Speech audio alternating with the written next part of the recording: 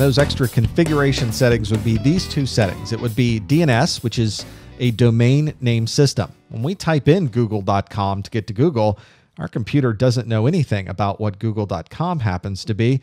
We really, to be able to get that traffic to go to google.com, it needs to be an IP address. But we didn't type in the IP address of Google. Do you know what the IP address of Google is? Me either. We type in google.com. Behind the scenes, our computer recognizes that we're giving it google.com, and it says, if I need to go to Google, I need to figure out what that is. Let me go ask a DNS server what Google happens to be. And so across the internet, we have many, many DNS servers that are used, that our computer will go out, communicate to that DNS server and ask it, do you happen to know what google.com is? If that DNS server knows, it will report back to you. If it doesn't know, it asks whatever the next DNS server is that it knows about out there, hey, can you tell me where Google is and what that DNS is set for Google? Eventually, we then get a reply back that says, oh, you need to go to google.com, then you need to go to 74.125.67.104. And at that point, our computer goes, aha, I know how to get there. I need to go out to my router, and it sends that traffic out to my router, and magically it ends up at Google and comes back to us. None of that would happen unless we had that DNS server. So if you need to be able to communicate out to a different subnet and you only know the name of those devices, you have to then know where your DNS servers are and how they're configured. Before any of that happens, you have to be given an IP address, a subnet mask, a default gateway, and the name of a DNS server. And you could configure all of those in your system manually. There may be situations on a server, maybe a static configuration that's given to you by your internet service provider. We really don't see those much anymore. Almost everything is done automatically, and it's done automatically through the use of DHCP, Dynamic Host Configuration Protocol. So instead of you typing in the IP address manually, the subnet mask manually on your computer, and all of those pieces individually, and it makes it very easy to make a mistake when you type those in. Instead, when your computer starts up, you've already told your computer, just use DHCP, and your computer will then go out there and say, is there a DHCP server anywhere? Are you there? And the DHCP server will respond back, yes, here I am. What do you need? Our computer then says, oh gosh, I need an IP address. I need a subnet mask. I need a DNS. I need a gateway. Can you send me all of that, please? And then that machine, that DHCP server, is in charge of handing off that particular setting for your computer and making sure that nobody else gets the same IP address that you have. Otherwise, you wouldn't be able to communicate out on the network.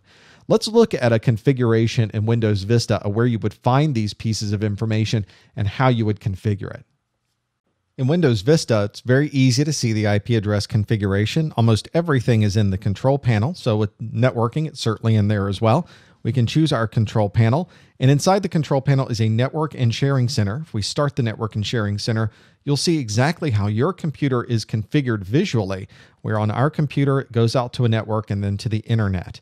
If you'd like to change the configuration of this adapter cards that are inside of this computer, we need to manage our network connections. And it brings up a list of all of the different adapters. I only have one in this particular computer. And if I right mouse click, I can do a lot of different things. If you look at the properties for this card, you can choose the properties. Windows says we're changing something dramatic here, so you need to confirm this. Yes, we will confirm. And it brings up a list of the different for this adapter card, the different protocols and the different capabilities available for this card. I want to change the IPv4 information, so I'm going to select that and click Properties. And here's where we would manually add the IP address, subnet mask, and default gateway, along with DNS server information for this computer. If you would like to put that in manually, you could, or if you would rather use DHCP to automatically find that, we can choose to automatically obtain an IP address and or automatically obtain DNS server information that is separated out in this IPv4 configuration. If you wanted to see what it was set to, we can cancel all the way back to this adapter card. There's an option for status. And if we click that, it shows us that we are connected to the internet via IPv4. Connected via IPv6, I do not have an IPv6 router, so it says I have limited connectivity, probably just for my local subnet here. If I click details, it will tell you exactly what your physical address is. Here's my IPv4 address. I'm 10.0.2.15 with a subnet mask of 255.255.255.0.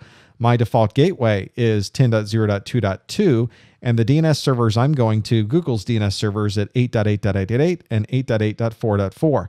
All of that was given to me automatically through DHCP. Now, to be able to see this in Windows XP, it's a little bit different. Here's my Windows XP desktop, and although it's a little bit different, it's not too far off the mark. If you go to your control panel, you still have options in here for network connections, and here is the adapter card.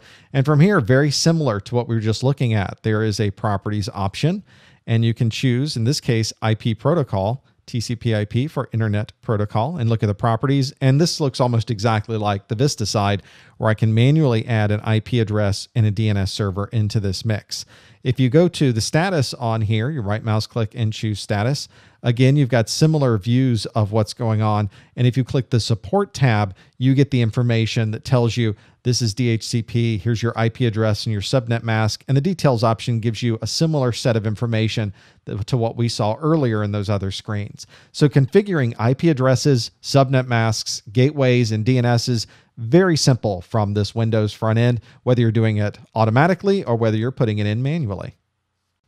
Let's see what we remember about protocols and our addressing on our computers. Our first question is, which proprietary Microsoft protocol was used in early versions of Microsoft Windows? And if you recall, we put up a number of those different protocols at the beginning. And the one for Microsoft is called NetBEUI. It's an addition to NetBIOS that is very specific to Microsoft machines. You don't really see that much anymore. These days, Microsoft is using TCP/IP to communicate its NetBIOS information from place to place. But back then, it was NetBEUI that did everything for us. What class of IP addresses is 192.168.23.55? Well, if we have a look at our class list, if you remember, there was that big list of class numbers, and if it starts with 192, it must be a class C. Here's our list again.